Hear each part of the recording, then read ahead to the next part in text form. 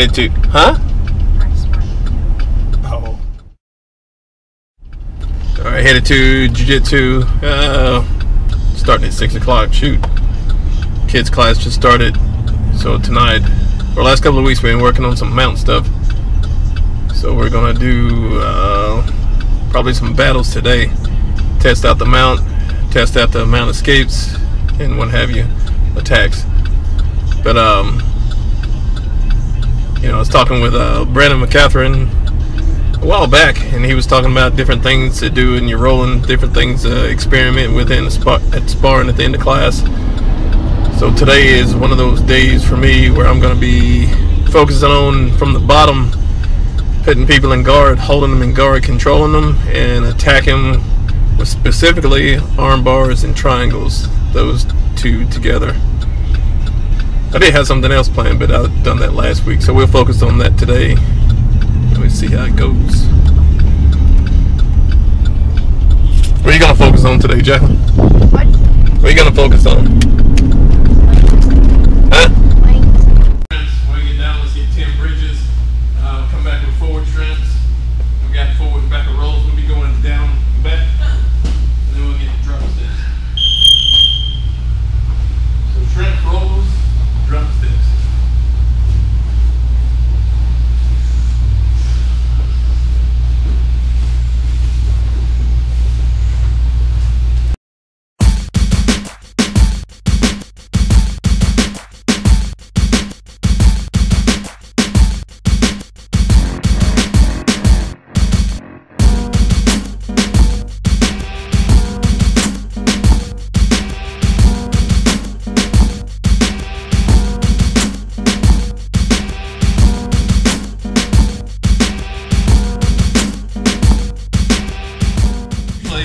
Attack the collar, what's the first thing he does? Yeah, he grabs the hand, and when he grabs the hand, he's already ready to bridge, and he knows which way he's going. My weight is already coming forward. He's going to bridge me, and he's going to just move me on over. You know, maybe a little bit of a fight, but if my hand is stuck in his collar, if I got a good grip, he has the momentum to do it. He has his hands free. He can grab 2-on-1 on mine. So a lot of the times, we're attacking the hands, maybe to get to the neck. Sometimes, you know, you just can't get to the hands here, or the hands down to the mat. We can start going into the lapel and changing our mount, and then start working different types of chokes. Even if I just get to here, I'm still trying to work to get the hand down. I still have options to grab my Ezekiel. One tip on grabbing your Ezekiel chokes is when I'm up here underneath the neck and I'm grabbing the material in here. Some people like to use the 4 fingers all the way in. Some people like to do just a couple of fingers. I'm usually just a couple. I don't like putting my whole hand in there, but whatever floats your boat. And when I do this, I'm not just posted up here on my elbow. I'm using my elbow to move his arm back, or maybe hold his arm back here. And I may have to post. I'm going to post with my elbow, may have to post here, may have to move my weight over, shoulder pressure. You see this is kind of familiar. I just don't have his hand out here. You know, it's the same thing we done the other week. I'm posting out here and keeping my weight balanced, shifting my knees however I need to. But if I get ready to attack and this arm comes out, I want to move that arm back and hold it here, because if it comes up, he's going to start defending, he's going to start grabbing my hand, he's going to start giving me problems. I want it back here. Now I'm coming in here and I want to shift that over and start making my choke. All right. So, basic stuff, said it before. Most of the time I'm going to be attacking the hands, arms, before I attack the neck. If you're going straight in the neck, the arms are going to come up. If I want the arms, if I go here and 2-on-1 on the arms, come here, I can jump to a high mount. Okay? So with our partner, we're gonna take our mount. I'm gonna go into the neck. When they go to defend, I'm gonna jump to the high mount, or you can jump to the S mount. You're here, arms come up. I can jump to the S mount. All right? It's gonna take some practice. You're okay, aren't you? It's not that big of a landing. But if I got something to hold on to and his arms come up, he's not gonna be able to fight the weight of my body coming up here. Okay? Remember when we did the side to sides? When I talked about going here and putting all the weight on the hand? This is similar to it. Because when I slide here, I'm gonna have to have the timing to weight up my hand and get to here. So my weight is gonna be placed on my hand so my body can move. If I keep all my body, my weight heavy down here, you're not gonna slide or you're not gonna jump. I need to be leaning forward and come to here. Same principle as when we done these little swinger things, side to side. Weight was on my hands or on my shoulders. Hands, shoulders. All right? Grab your partner. You can call this flying S mount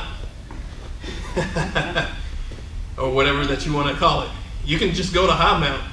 Once you get the high mount, throw you some S mounts in there. Okay?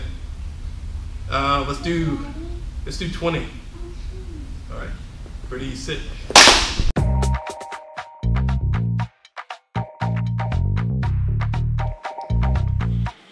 So here we are, roll time at the end of class, and I actually did start on the bottom. The tape didn't show it. It got cut off. But I initially pulled a collar sleeve sweep. And you see me here. His hands are kind of stuck in and out. Initially, I wanted to kind of come to get the mount. But I'm leaving myself open by lacing the legs here, by either attacking the leg or going to the upper body. But you wasn't giving me the lower body, so I chose the upper body to move into a little inversion on a triangle. In the process of that, it allows me to isolate the forearm. So it's a little battle here to control the elbow to get the arm in the position that I want, so I can either finish with the arm bar or finish with the wrist lock.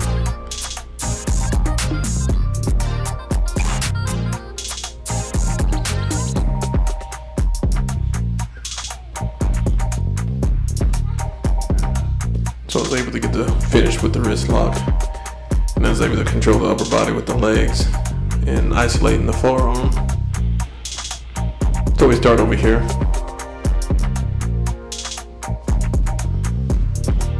And you see, he concedes to the bottom position, so I didn't get to try anything off the bottom. So I gotta get my top game going. Here, just trying to pivot over the top, drop my weight on, and kill that hand over here. He ties me up with the legs.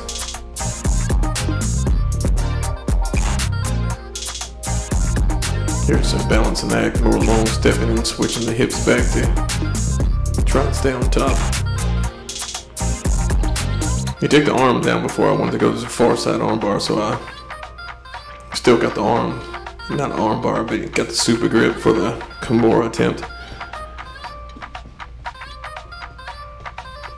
Here I'm adding pressure, typical thing, add pressure to the elbow to the top. Secure the wrist with the gi so I can use my other hand and my legs to make an attack and see what he gives me.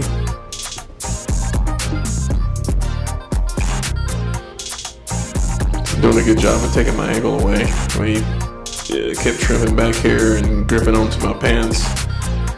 My intention now is to isolate the other arm by bringing it behind the body. I actually wanted him to lean back. You see me bring my right foot forward. I want to get the reverse triangle there. I don't think he's familiar with that attack, so we move on to elsewhere.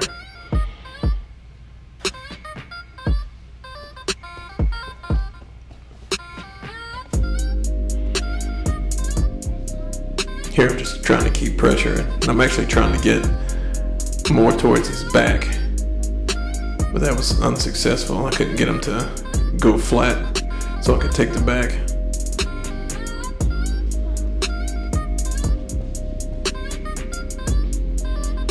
Here's a little arm ride attempt back to the north-south Kimura.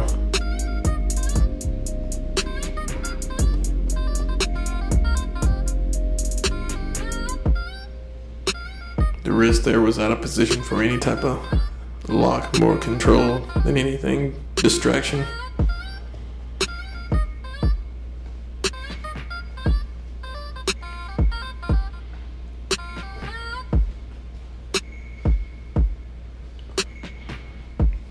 You see the knee on belly, trying to pressure the mount.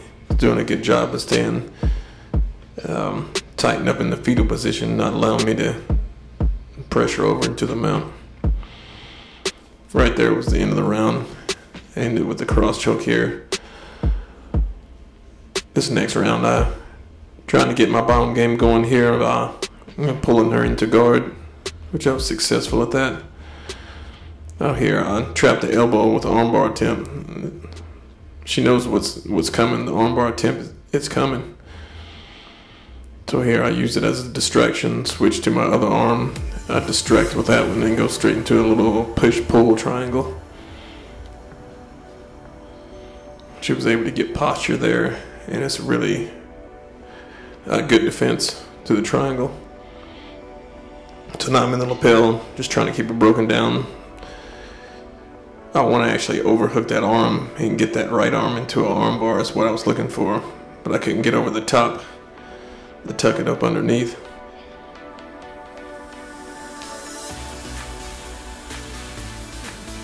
So it's back to plan B, is get the triangle.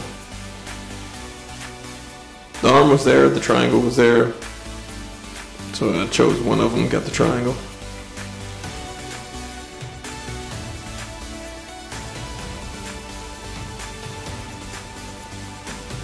Now here I'm back on my top position.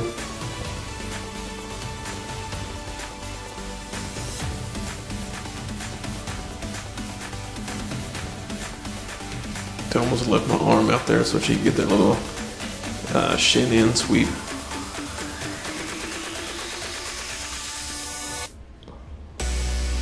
Here I'm trying to control, but I really didn't want the mount. I wanted her to sit up so I could get a technical mount and do a back take.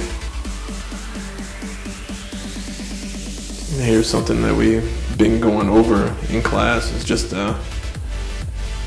how to maintain the mount and shift your weight to the proper spot to attack the arms. And she knows it's coming. So here I go into the dismount. Doris wasn't there. Now I'm back to the north-south triangle, isolating the top arm, using the gi to control the wrist and to the back. Trying to feed that lapel.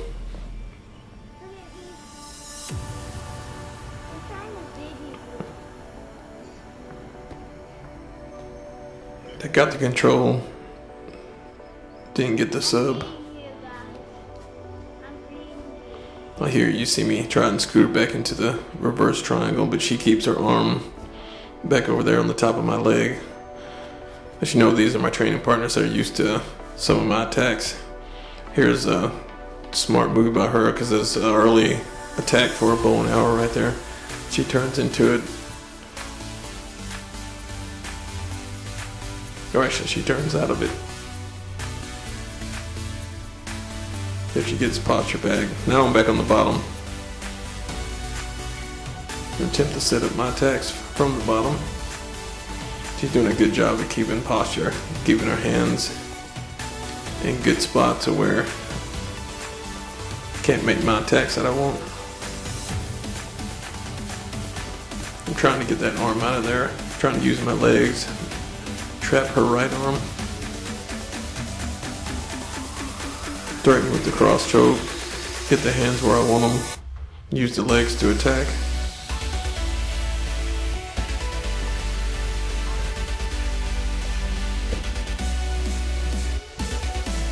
And she was able to read that and escapes, and here comes her attack. I'm trying to move backwards to get out of it, and she has a hold of my lapel with her right arm.